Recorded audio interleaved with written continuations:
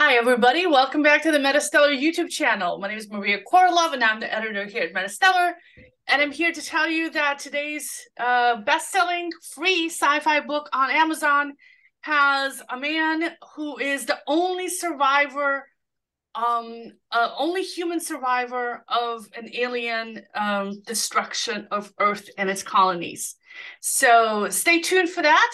But before we get to it, we've got 9 other books to talk to you about on today's top 10 free science fiction and fantasy list. You see, every Friday, the team here at MetaStellar reads the first few chapters of every book on Amazon's top 10 list. And today I was helped out by reviews editor Lafollette, marketing assistant Lilibet Dominguez-Torres, and community members Sophie GORJANCE and Tim MCHUGH.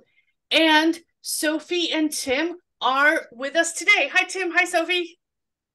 Hi, everyone. Hi. And Tim has a new book out. Congratulations, Tim. Can you tell us about it? Yeah, thanks, Maria. So as you can see in the top corner here is the cover art for my debut novel. Just published on Amazon. It's called A Dark and Silent Song. And it tells the story of Beric, who is a young man and a part of a group of sorcerers called the Guild of Magi. So the Guild of Magi live under the rule of the Kingdom of Sark. And the kingdom is currently reeling from the death of their king. And when the son of the king takes the throne, he is quickly manipulated by the lords of the realm into starting an ill-fated war with their neighboring country.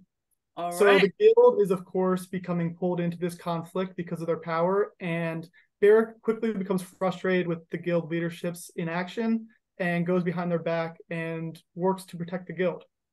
So if you want to check out a more detailed synopsis, you can check out the link under this video, and you can also purchase it in paperback or Kindle. All right. Fantastic. Oh, cool. We're so proud of you. Oh, and I bought a copy of the book, and I'm reading it, and I liked it. Awesome. Thank you. So, yeah.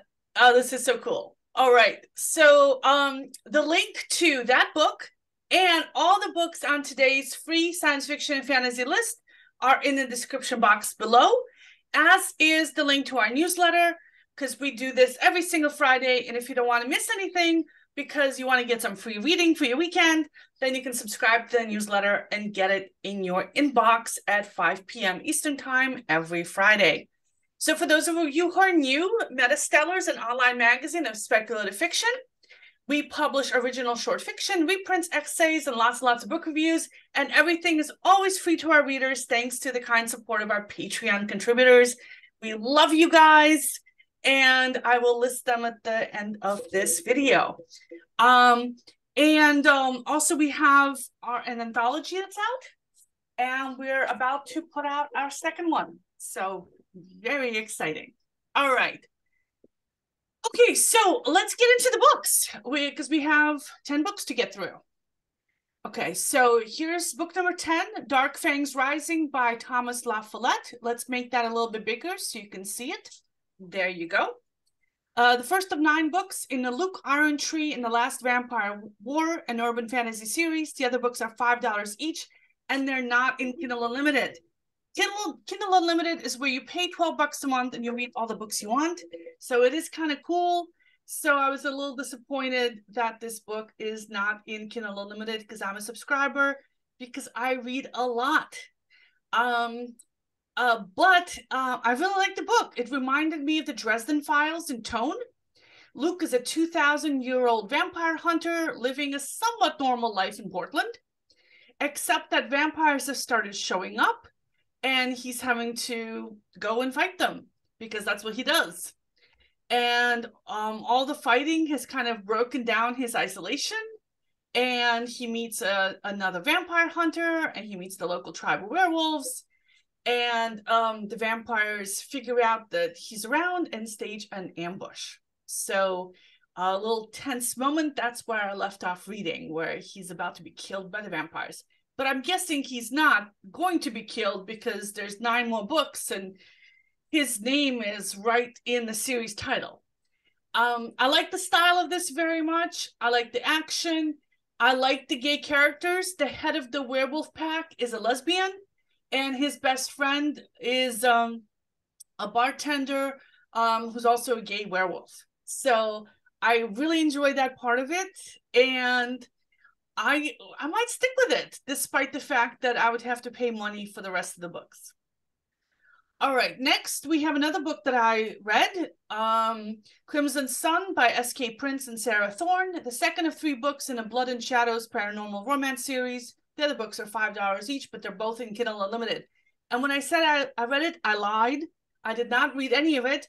What I did instead is I read the first few chapters of the first book in the series called Crimson something else. Crimson Night. So the story is that the main character, Scarlet, lost her mother to a monster attack 17 years ago, and now she's a cop. She's a lieutenant on the paranormal task force in New York City, and there's something bad happening with the city's vampires. The writing style and pacing and action reminded me of the early Anita Blake Vampire Hunter books, before she had so many boyfriends that she didn't have time for killing anything anymore, because she was dealing with all the boyfriend drama. So there is romance here, but from what I've read so far, it's mostly action, police procedural, hardcore kind of thing, and I enjoyed it very much, and I'm going to stick with it. All right, next we have something by Dakota Krout, the first of 3 books in the Full Murder Hobo, a fantasy series. The other books are $6 each, but they're both in Kindle Unlimited. The protagonist is a leather worker living in a kingdom preparing for war, and he discovers that he's got magical abilities.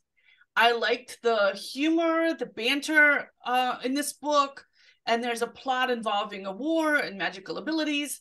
It kind of reminded me of the Prydain Chronicles in style. A little bit of The Princess Bride. I definitely enjoyed it, and it's very, very readable.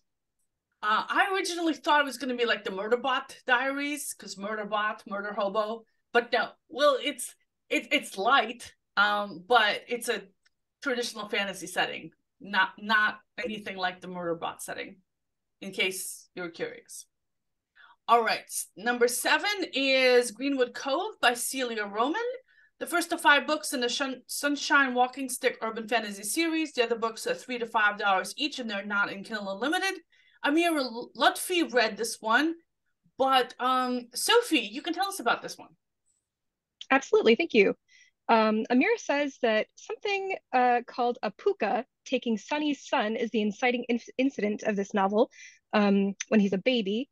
And so Amira says that Google says that a puka is a kind of Celtic demon, and that this is where Sunny got into the monster hunting business, which is what takes up the rest of the plot. Amira says there seems to be a lot of drama here, and says that she doesn't like it when characters just start lusting after each other kind of out of nowhere, and decided based on that she will not continue reading. Yeah, I hate it when that happens. I know, not a fan. Yeah. All right, next we have, let me make that a little bit bigger for you guys, The Umbra King by Jamie Applegate Hunter, the first of 2 books in the Vincula Realm fantasy romance series. The other book in this completed series is also free today, and Lily Vett read this one. But Tim, can you tell us about it? Yeah, so like you said, our team member Lily Vett read this one, and she said that if you're into dark fantasy books, you might like this one. The main character is a supernatural fae who has supernatural speed, strength, and the ability to read people's souls, which she found very interesting. But this particular character is hell-bent on avenging her sister's death, and she's going down a path that makes Lily feel like she's going to become a serial killer. She would definitely recommend this to dark fantasy lovers, but she has to put a warning out there that there is a lot of graphic depictions of violence and death. So if you're into that, well, Lily Vett says that you should check it out. All right, and then we have the 5th best-selling book here on today's list is Aeternum by Jamie Applegate Hunter, which is the sequel to that book from before. Tim? Yes, and since it's the second book in the series, we did not do a review on it because we don't want to spoil the first. But if you're into the romance fantasy genre, this one might be up your alley. So check out the first book, or if you read it already, the second book is now free. I love it when like the entire series is free, because you can like just get it all in one pop and not have to worry about tracking down the other books in a series if you like the first one. Yep. All right, next we have a book called Cupcakes, Trinkets, and Other Deadly Magic by Meghan, Ciana, Doidge.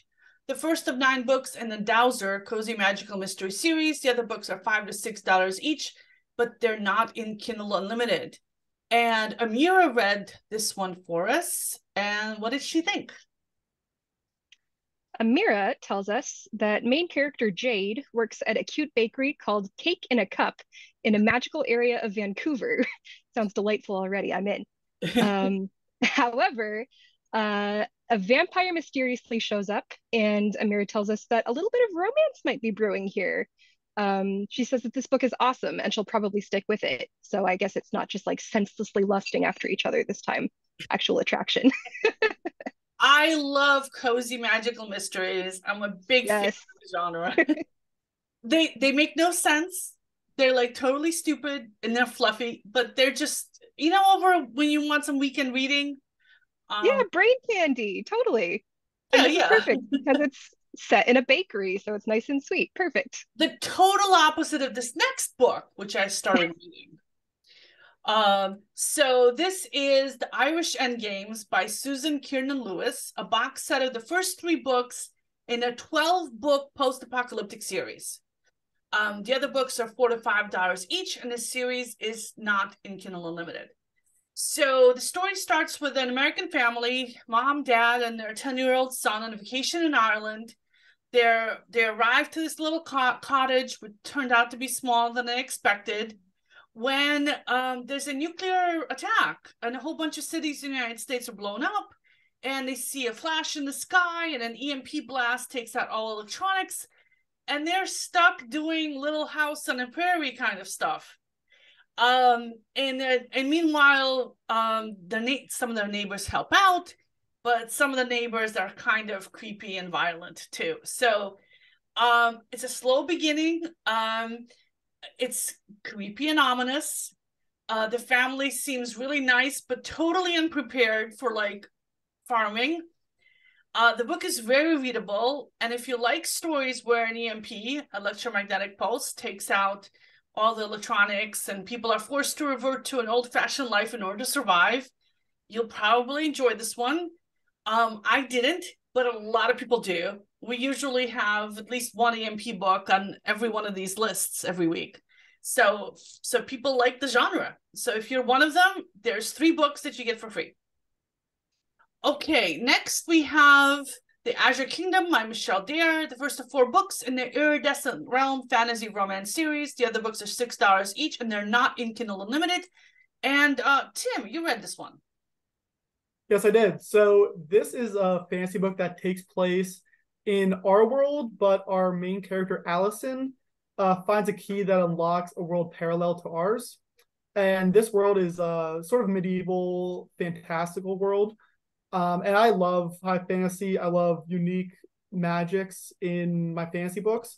But what I don't love is romance. And this seems to be, very heavy on romance.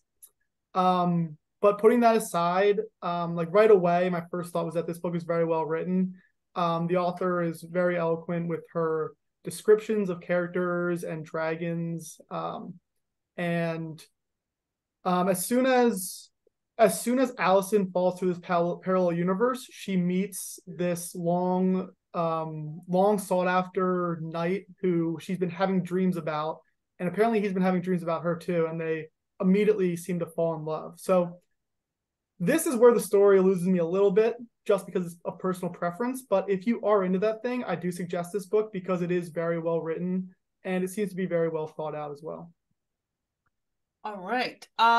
Before we get to the last book on our list, which is book number 1, I want to thank our Patreon supporters: Marie Leclerc, Humphrey Price, Mary Stoll, Alexander KOROLOV, Avery Parks, Terrence Smith, Brad Center, David Perlmutter, Melody Friedenthal, Anastasia KOROLOV, and Amira Lutfi. Thanks, guys. We love you. We wouldn't be here without you. All right, and here is book number 1 on today's top 10 science fiction and fantasy bestseller free list. Day Zero by J.W. Griffin. It looks like the title is Endpoint, but Endpoint's actually the series title. The book title is Day Zero, which is in tiny little print underneath it. And this is the first of 3 books in the Endpoint science fiction space opera. The other books are $1 to $3 each, and they're not in Kindle Unlimited. And Sophie, you read this one. What did you think? I did read this one, and my basic thought runs that the premise is very interesting. As Maria told us at the top of the video, it is based on a premise where this one man, Ryan, is the sole survivor of the entire human race. He witnesses the destruction of Earth in a very traumatic, dramatic, very cinematic piece of passage, actually.